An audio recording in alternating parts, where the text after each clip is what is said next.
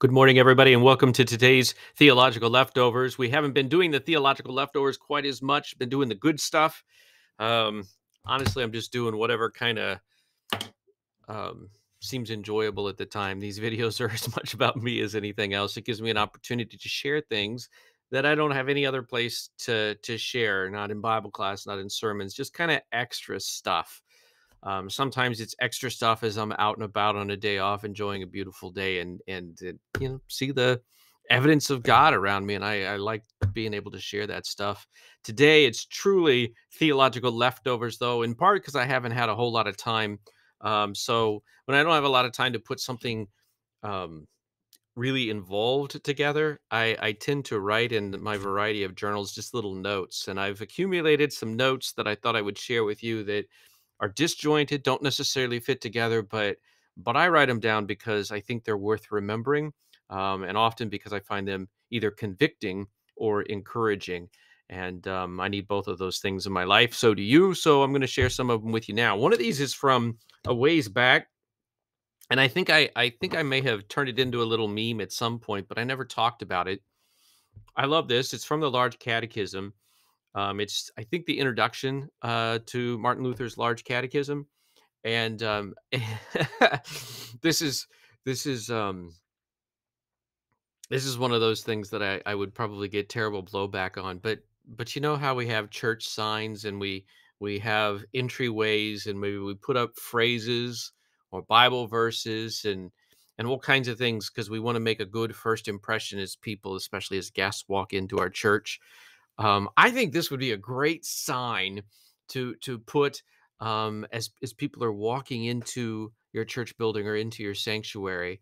You may disagree, but this is the introduction. This is as you enter into the Large Catechism. This is what Luther has to say. He says, "You must all." Right. So if you think this isn't talking about you, you're misunderstanding Luther. He says, "You must all become other than you are and do otherwise than you now do, no matter who you are, and no matter how great, wise, mighty, and holy you may think yourselves, here there is no one godly." I really like the idea of that being an entryway sign. What do you think? Here there is no one godly. It's a funny thing, when we proclaim law and gospel, when we share with people that they're sinners in need of a savior, and thanks be to God that savior has come. God has become flesh, and he has suffered and he has died. He has taken on your sins. He's risen from the dead. He's defeated sin, death, and the devil. This is good news that we share, but it does. I don't know if it rests on this, but it all starts with an acknowledgement of our sin. And the fact that our culture is offended or shocked or surprised when we point out a sin, it says more about us maybe even than our culture. Maybe we don't do this clearly and consistently enough. There is no one godly.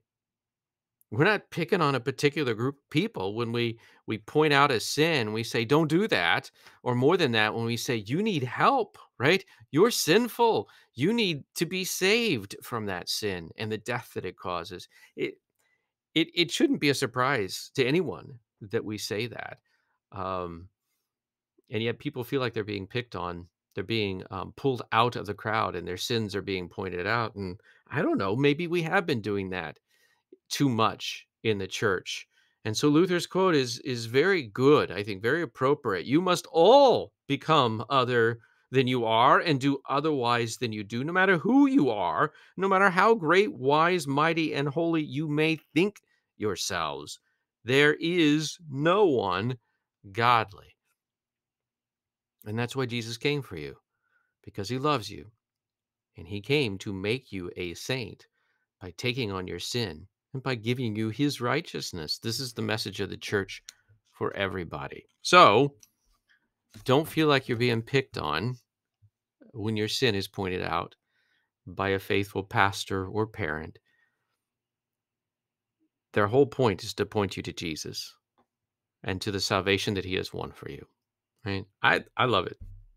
I would not object to that being put up somewhere prominently here at Concordia. I will probably also not object if it's not put up, because I understand it'll probably cause all kinds of misunderstanding, and I don't want that. So anyway, but I hope you appreciate it. Going to keep on going here. I saw this. I was reading the introduction that C.S. Lewis wrote to a book of quotes, and the quotes are all from George MacDonald, who was a C.S. Lewis was a big fan of George MacDonald, and I was rereading the introduction to it, and, I didn't even read the quotes. I just read C.S. Lewis's introduction, and it really had some good stuff in it. He talked about, one of the things he loved about George MacDonald was he described him as having a passionate love of hard-won learning. WON, hard-won learning. The passionate love of hard-won learning. And I love that phrase. Again, I told you today's theological leftovers. It's just extra stuff, but I love that idea of hard-won learning. It doesn't all come easy. Sometimes it's difficult to figure things out. It takes hard work, dedication, just like exercise, but for the brain, right? Hard-won learning is the best kind of learning. The stuff that you've really contended with and struggled to understand, and then there's an epiphany, there's revelation, there's understanding. So don't give up too quick if something seems difficult. Plow in, um, work hard to learn. Especially as Christians, we need to do this. We need to be at the top of the game when it comes to learning. So that's the second one. Third one, this I think I got out of the Treasury of Daily Prayer, which is such an amazing, almost overwhelming resource of material. And it's the Augsburg Confession. They're talking about explaining a Cyprian quote. And so Melanchthon is talking about Cyprian. You may not know who either one of those two people are, but he's talking about piety, good Christian, not pietism, but good Christian piety. And he says, piety compares the greatness of God's blessings with the greatness of our ills, our sin, and our death, and it gives thanks. Isn't that great? That's just how he describes piety. Piety compares the greatness of God's blessings with the greatness of our ills, sin, and our death. It compares those two things and it gives thanks. Because what's greater?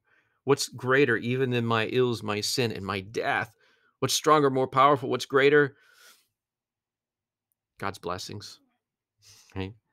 So Christian piety gives thanks. It makes that comparison. It sees what's greater and it rejoices. Right? That's Christian piety. Interesting way of thinking about it, isn't it? Love it. And then I got this one again from C.S. Lewis's introduction. He was talking about moralism and and let's see, how do I want to do this?